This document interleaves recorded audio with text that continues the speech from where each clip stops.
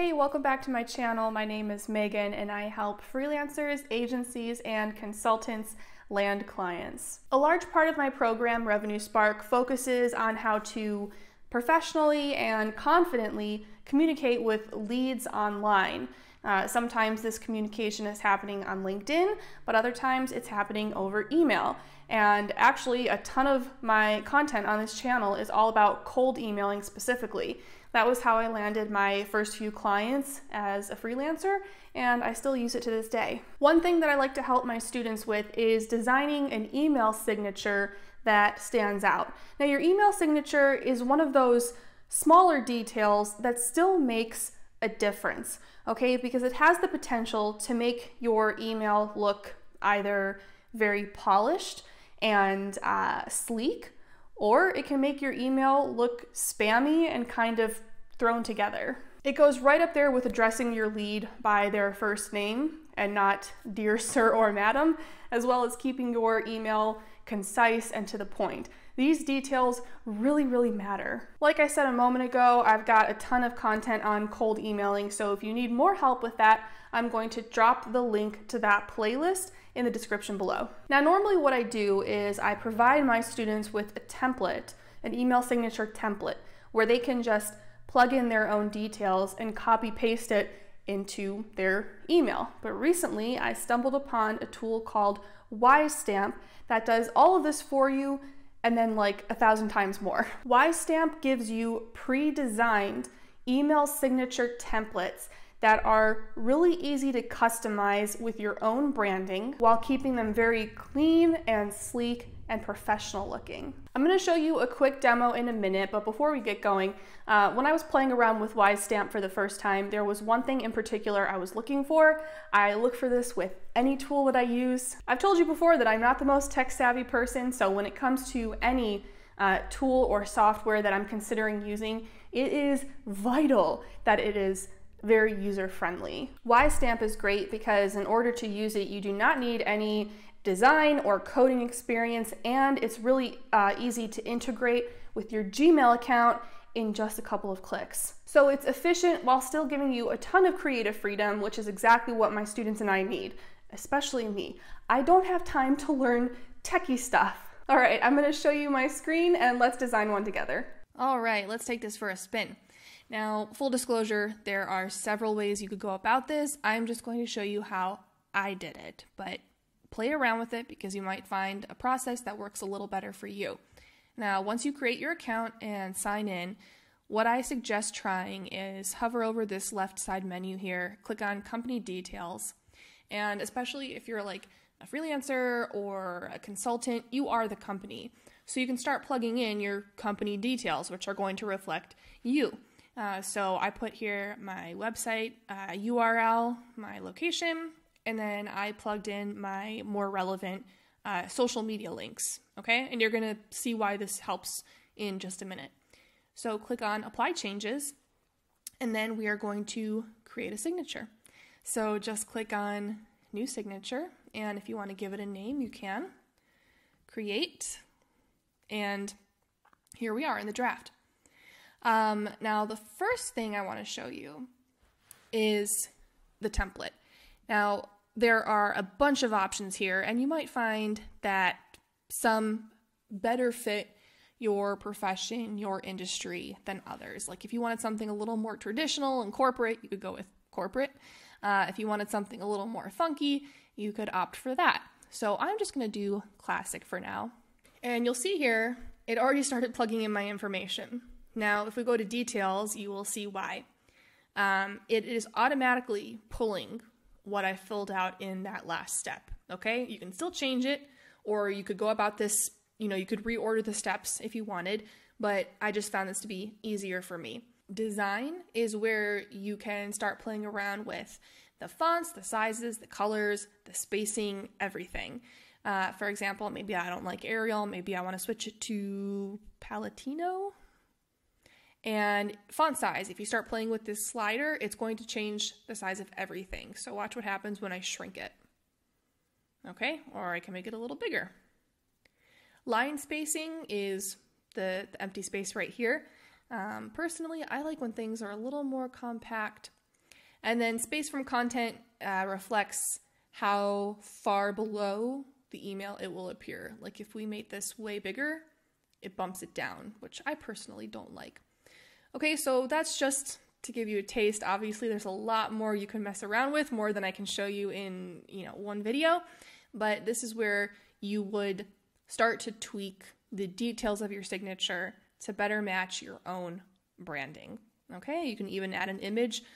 Personally, I like putting a headshot in my email signature, so this is probably where I would put my picture. Next thing I want to show you is social. This is really cool. Now, why it's such a good idea to include social links in your signature, because it's going to help drive a little bit of traffic to those channels. And, when people are communicating with you, it just makes it easier for them to become part of your audience. Now, what we would need to do here is let's go to YouTube, and I would just click on this little caret, value taken from company, and there it is. And we could keep doing that with whatever channels we wanted. So I would also like to add my LinkedIn because I'm very active there. Let's do Instagram. There we go. Save draft. Pretty cool, huh? Something else you definitely don't want to miss is apps. Lots of cool stuff to play around with here. The two things that really caught my eye, where did it go? Social buttons. So hold on. So if you hover over it, you can get kind of like a little preview of what it looks like. What I really liked about this option, I might even like it a little more than the icons that I already added. They act as kind of a call to action. So, having like a YouTube icon, it's a little more minimal and a little like sleeker, but watch on YouTube is like a very direct in-your-face call to action. And so if you're really trying to grow your channels, you might decide that you like these buttons better. But you've got so many options here. If you have a newsletter you want people to sign up for, if you are a green company, you can add something about that. Disclaimer, maybe if you work in, a company where privacy and security is even more important than it is for all of us, you could add that. Some people like to add a quote. I personally do not, so I would not choose that. You can even put a video in your email signature. Like, holy cow, I didn't even know that was a thing. So I actually have a client that has, sorry if you can hear my dog snoring. I have a client who has a styled sign off, and I was always wondering how they did it. And so when I signed up for WiseStamp and I saw that, I was like, bingo. So to start playing around with this, you just click styled sign off. And first you need to pick what exactly you want to appear as handwriting. Either the name or the sign off, so like kind regards or whatever you want to choose, or you could customize it even more. So I would do the name, and then you can customize the sign off with best wishes. I normally say best, and then sign as employee name. Now, if you want to leave it handwritten, you can, and it's just going to look like an actual signature and not printed, or you could leave it plain, just typed out, or you can animate it. So there, I added that, and now when people see my signature, it's going to be like I'm actually handwriting it to them. I know this might not be for everyone. I just think it's kind of cool and adds a little, personality to your signature. So I'm actually going to pause there. I'm going to save the draft. Now, in terms of getting the signature into your Gmail account, there are two ways you can go about it. And WiseStamp tells you exactly how to do both. I will put those directions in the description below. You can either use their API or you can use their Google Chrome extension.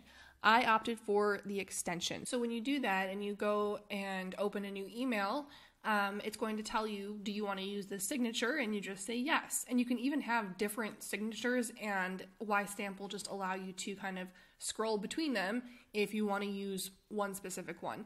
So, what I love about this is you can create very dynamic, very I almost want to call them like multi-dimensional signatures, as opposed to something, maybe a little more flat and plain.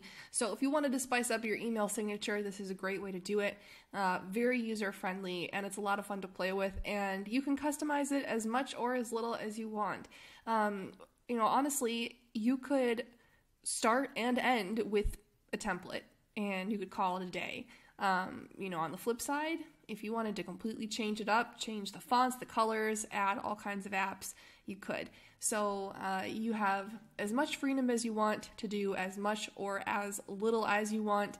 No coding, no design experience necessary. If you've watched any of my content, you know that there are two things that I'm very big on. Number one, keep it simple. It doesn't need to be complicated to work. In fact, if it's complicated, I don't want it. And number two, the devil is in the details, where I see a lot of freelancers and agencies and consultants, any client-based business, where a lot of people go wrong is they're in such a hurry to land clients and make money and grow their businesses that they start to gloss over these details. One of those details is your email signature. So again, WiseStamp is a great solution for this because it kind of gives you the best of both worlds.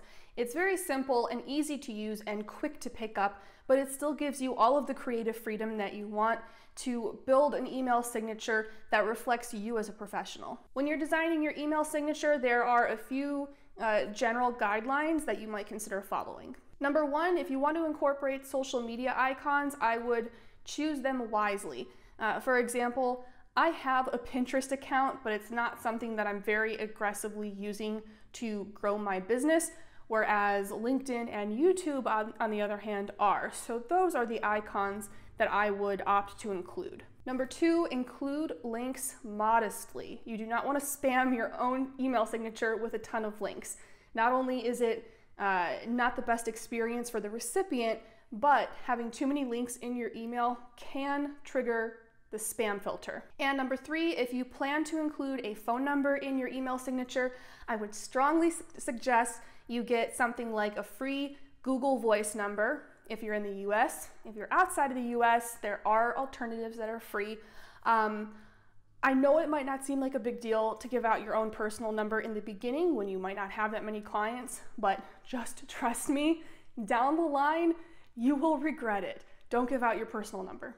My friends at WiseStamp are very generously offering 35% off their Pro plan for a full year to the first 1,000 people who sign up using the discount code that I've put in the description below. The offer expires on December 31st, so go grab that code right now, sign up for WiseStamp, and start to play around with it. Come up with an email signature that reflects your branding and your values as a professional. Like I said earlier, email communication is just one thing I teach in my program, Revenue Spark, the Client Accelerator. Really, you get my start to finish process for going out and landing your dream clients. This is the exact process that I've used to scale my agency to almost $20,000 a month consistently in revenue. Whether you are brand new to the game or a little more advanced, whether you want to make $2,000 a month or $10,000 a month, I might be able to help. So I've also dropped that link below where you can go learn more about the curriculum, you can view a few testimonials, and if you're interested in speaking more, you can book a call to chat with me. If you're still watching, it's because you found this video helpful, and I would be very grateful if you could support my channel by giving it a thumbs up. If you have any questions, just drop them in a comment, and I'll see you next time.